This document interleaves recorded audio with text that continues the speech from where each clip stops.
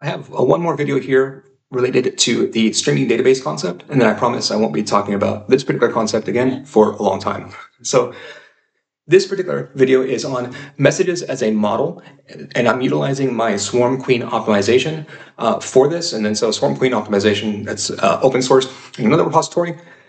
This also links to another repository of mine, which I'll show you in a second. But so let's dive into this messages as a model concept. Messages as a model is a paradigm where messages are treated as structured AI-driven data models rather than simple transactional payloads.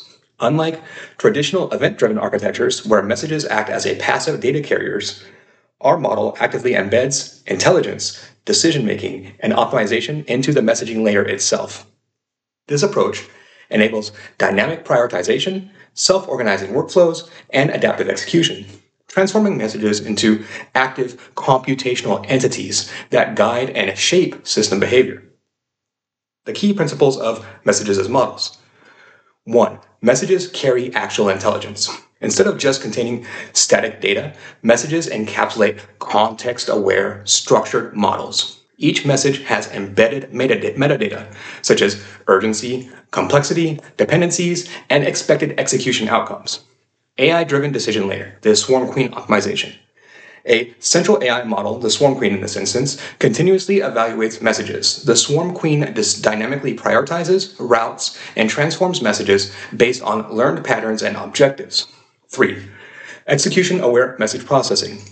Messages are not passively consumed, but actively interact with the execution layers. Adaptive prioritization mechanisms allow messages to be scheduled dynamically rather than being processed in a strict queue.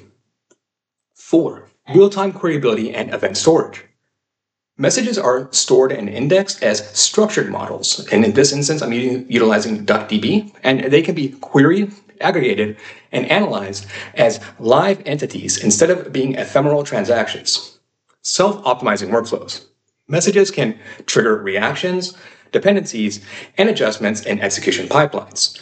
The system learns optimal routing and execution by continuously analyzing how messages impact the workflow.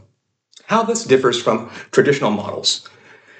With your traditional models, the message role is a passive data packet. That's all it is. It's just information.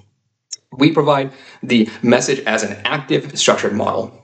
The processing model is first in, first out, so it's just in batches, whereas our system allows for AI prioritization and dynamic scheduling. For decision making, it's all external business logic, right? All external rules, whereas in our system, the system can learn, adapt, and change processes and decision making on the fly. Queryability, the major problem is that API calls are not natively queried, right? And then these messages are not natively queryable. So this allows for indexed queryable event storage. Big feature there. Execution strategy. For traditional API calls, it's predefined consumer logic, whereas this allows for the first adaptive self-optimizing workflow within an API flow. So example use case would be, let's say, supply and demand optimization. Imagine a real-time supply chain management system. The traditional approach would be messages are order placed or inventory updated are sent to a queue and then they're processed in the order that they're received. That's, simple process, message in, message out, process. Whereas our system, the Swarm Queen AI, continuously reprioritizes messages based on market demand, available supply, and execution cost. It's taking a look at all of the real-time dynamics of your business. Is this product actually in inventory? Things like that. And then it's essentially making real-time decisions on the fly and adapting and adjusting on the fly. So messages with higher supply chain impact are processed first. Low priority messages can be delayed or auto-adjusted in real time. So essentially, the bottom line overall of this is that the model acts again as a swarm-driven optimization for messages and message routing. And so here's the full GitHub repository here. It's a message as a models, Swarm Queen optimization. All open source licensed. And then you go here into the code. Here's all of the code for the model. It's very straightforward as far as the model. Again, it's heavily built on top of DuckDB, and then so it's utilizing DuckDB for a lot of the processing, and then it's my swarm optimization on top of that, right? So it's DuckDB plus my swarm optimization, fusing them together. That's kind of what we have here. One other thing that I want to show you within this video, though, and point out is, let me go to my repositories. And sorry, I have a lot and I need to remember the name of it. So let me find it. There it is, Liquid API. So Liquid API is an intelligent API and integration framework that combines the power of language models with swarm algorithms to enable seamless communication between incompatible applications. It's designed to solve complex business integration scenarios where traditional API approaches fall short. This incorporates the LLM model in the mix. So LLM-powered decision-making, intelligent routing and data transformation using small, efficient language models, flexible adapter system, easy to implement adapters for any API endpoint, async processing built on modern async await patterns for optimal performance. Kind of the bottom line of how this works is this is exactly what I just kind of went over with the messages as a model, but this is built out instead of the swarm queen optimization. So it does use swarm algorithms in this instance as well, but the LLM model is the swarm queen. This is like my first evolution of that model, right, and that concept. Like, you don't just come up with like concept like that on the fly, just flat out, right? Like, I've iterated on this. Like Liquid API is like the third generation, and then Swarm Queen optimization is like the fourth generation, right? So I've gone through like over the last like 2 years on this, multiple iterations of this product, right? Like I can show you, like let me go back to my repositories here.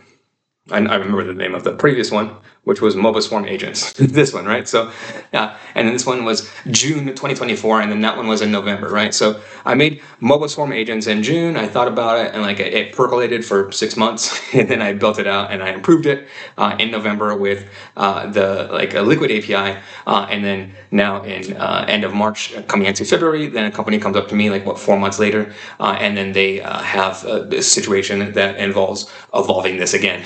And then so that's generation 4. And so that gives you kind of like an idea on the back end as to how I evolve these things and build them out, right? I build out like lots of these different projects, and then sometimes they sit and they sit for months, and then I pick them up again, and then I put them back down.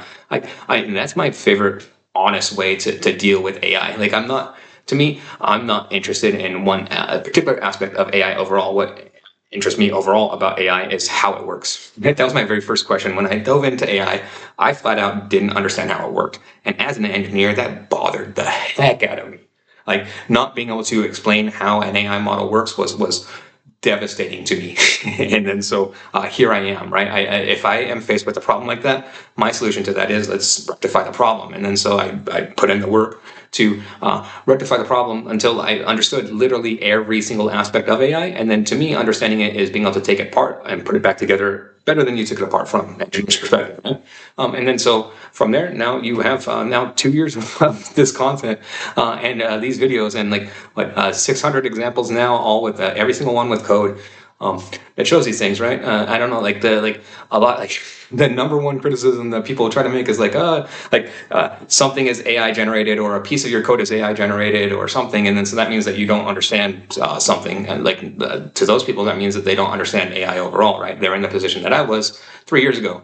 And then so I rectified that. I didn't just get mad at people over it. I rectified it myself. I pulled myself up and did it, right? I gained my knowledge. I didn't gain the knowledge by just putting someone down. That didn't put any knowledge into my head, right? So I don't really understand that mentality overall. But so if you like this type of content, please like, subscribe. Thank you very much.